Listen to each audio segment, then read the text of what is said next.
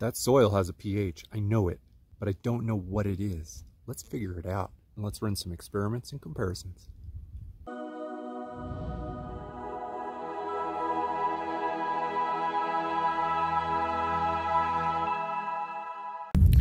For the purpose of this experiment, I decided to use the RapiTest. This thing is widely available across the country in just regular stores down the street, and they're very easy to find online on Amazon. They don't cost very much.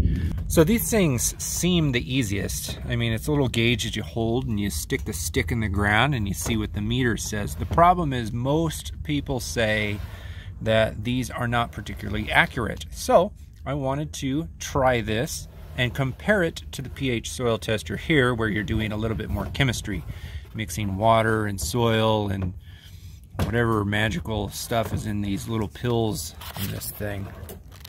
So I'm going to pull some soil and I'm going to run a few tests with this and compare it to a few tests with that and see just what level of pH is sitting right there on my lawn.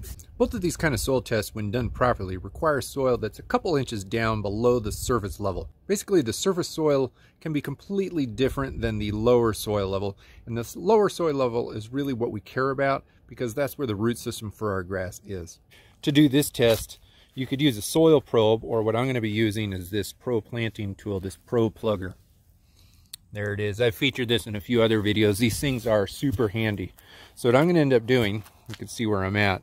I'm just here in my main yard. I'm going to do 6 in a line, and I'm going to stagger them.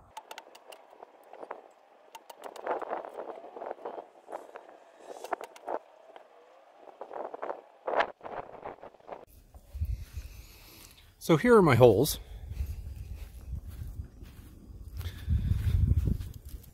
I'm going to make a slurry in here and use the probe, and there and use the probe, and there and use the probe.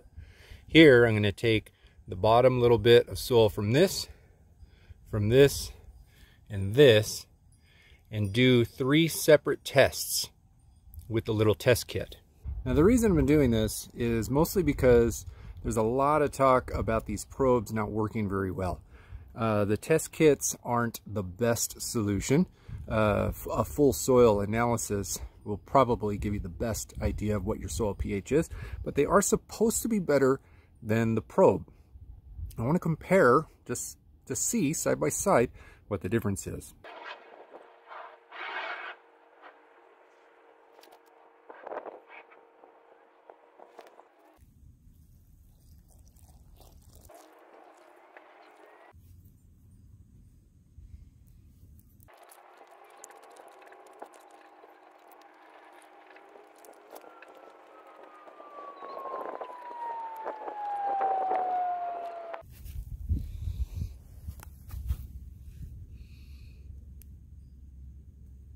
Now, according to the test that I'm doing, you're supposed to go down, according to the packaging, it says 5 inches down. That's probably about 4 inches or so.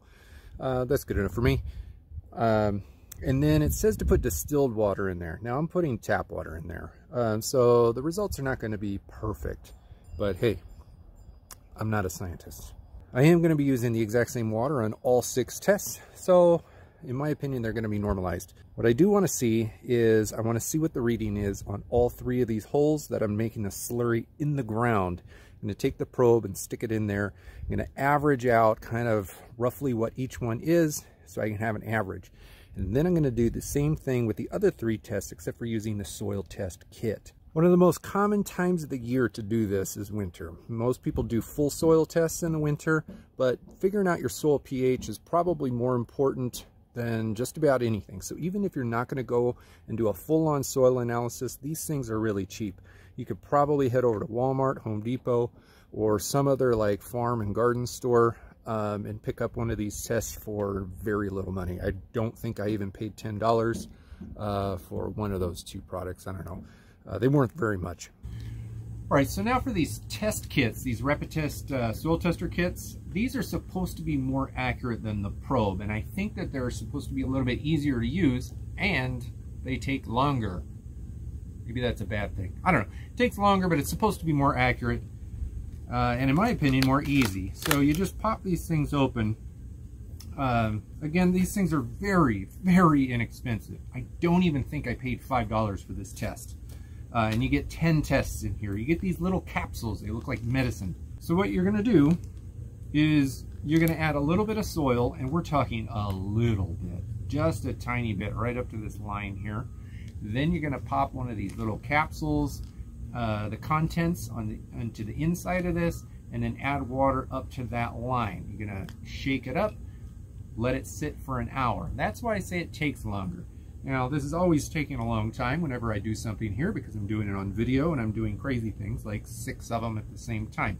But if you're just doing one, this takes about as long as it takes to punch a hole, pull some soil up, and shake it up and wait for an hour. Go have a beer or something.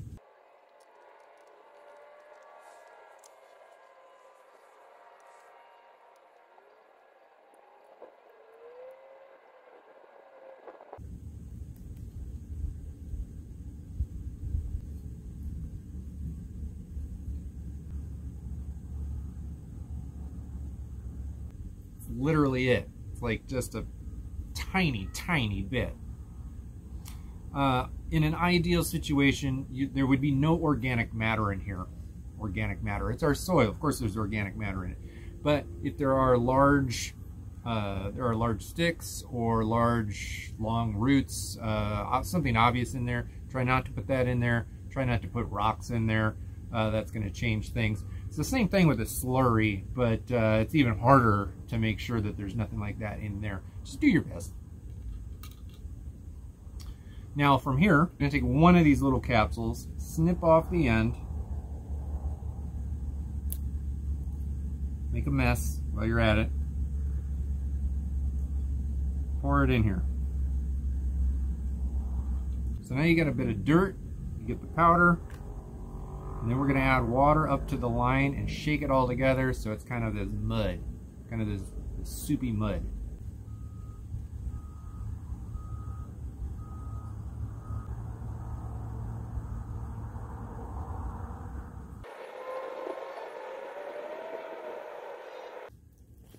Now, when you do this, you get the lighting just right here. You do this, it just looks like mud. I don't know where the best lighting is. This is mud. That's all. So now I'm going to sit here and wait 1 hour for the dirt to settle and for the color to change. That way we'll get a good idea of what the pH is in that particular hole. Certainly it's important to do a full soil analysis, but it's super important to do this because the pH of your soil is actually what dictates the nutrient availability of basically everything in the soil for your grass. The major nutrients in PK have a pretty wide spectrum of pH availability. Phosphorus isn't quite as available on the more acidic side of the scale, but generally speaking, all three of them can be uptaken, if that's a word, into the plant fairly easily. The problem is the micronutrients. A lot of the micronutrients are available in that slightly acidic range, but some of the micronutrients are only available at even more acidic levels. Things like iron and manganese and whatnot. As your pH gets higher and you get closer to the alkaline side of the scale, most of these micronutrients stop being available to your grass plant altogether. All right, so here is the RapiTest soil pH meter that I'm going to be using. And I'm going to be putting it down into this hole. You can see there's this slurry of like liquidy mud down there. The test kit tells me to polish this part right here of the wand, but not the tip. So I've done that already. And then you plunge this down into the mix and wait. It's supposed to go in extremely easy, and then we wait a minute to see what happens. All right, now a full minute has passed. In fact, I gave it 2 minutes, and this soil probe down in there is telling me that I've got a pH just barely over 7. I'm going to call that 7.2 maybe. Now if that's accurate, then that means that this soil is going to have a hard time picking up some nutrients, some of the micronutrients, and definitely some of the iron that I plan on putting down on the lawn at the end of winter going into spring. But the soil probe isn't always as accurate as the test. Let's take a look at my first test. All right, a full hour has passed and the dirt has settled. You're supposed to let the direct sunlight go through this. Let me focus in on it. And you can see that the color of that is slightly less dark than pH 7 neutral, but it's definitely not getting into the kind of burnt umber orange color of 6.5. That leads me to believe that this test is telling me that my soil is probably somewhere in the 6.8 to 6.9 range. Now that's just one probe and one test. I'm going to do the other two probes and the other two tests, and I'm going to average it all out. But right now, just considering the fact that both of them came back in that neutral range, it looks like I'm going to have to do a little bit of work to bring the pH of my lawn down just a bit, because I'd rather have it down closer to 6.5. I just started my next testing. I think I'm going to run out of sunlight here, but I'll have to follow up tomorrow with the results of these. All right, I just finished my third soil probe test on the third hole. This one's been down in the hole for about 2 minutes, and you can see that is still, all three of these have shown up to be just barely alkaline. This one seems to be slightly lower than the first one. Looks like it's creeping down to about 7.1. This one was 7.2, and I'm calling that one was 7.2 as well. So this is changing a little bit, but not by much. We'll have to see what the other soil tests, like the actual chemistry experiment kind of looking soil test, shows, to see if it averages out to be slightly acidic, kind of in that 6.8 range. We'll see. All right, the sun is pretty much down now, but I got enough sun in the sky to be able to look at this second test here. And if that doesn't look pH 6.5 to you, then maybe I'm a little bit crazy. But that, I'm going to call that slightly above 6.5, probably 6.6. So that's interesting, because the first one came back, I called it about 6.8, 6.9. I'll do one more tomorrow to average them all out.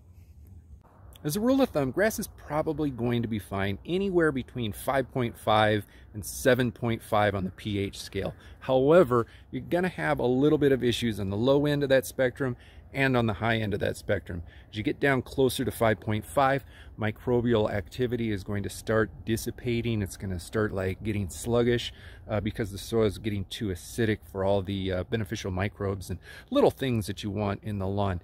And as you get too alkaline, you're going to start having a lot of nutrient deficiencies.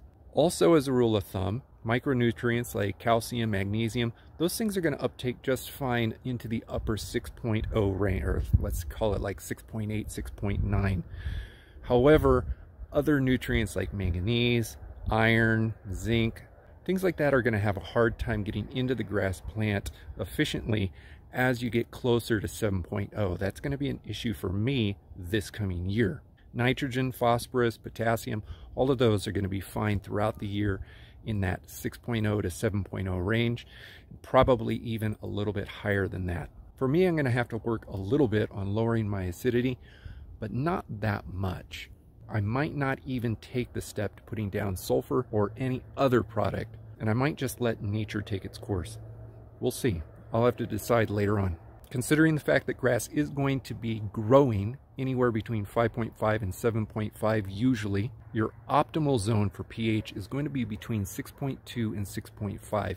That's going to be the sweet spot for nutrient uptake for all of the micros and the macros. All right, it's the next day, you know, because I'm wearing a new shirt. Not that I could change my shirt or anything, but the sun is in a different spot. So here, let's look at the third test. I did this one today. That to me looks extremely pale green, which would put that under pH 7.0, but it's not orange, so it's above 6.5. I'm going to call that about 6.8. Now yesterday I recorded one that I called 6869, and I recorded another one that I called about 66. This one I'm calling about 6.8, so I'm going to put the average at 6.8. That's what I'm going to consider my lawn to be right now at this moment in time, 6.8, which is slightly acid but nowhere near optimal. Optimal, I want it to get down closer to 6.4, 6.3, something like that. So I am going to work on that a little bit over this coming season. However, I'm not going to stress out about it because I'm still in a pretty good zone. I punched holes in the lawn. Let's repair it.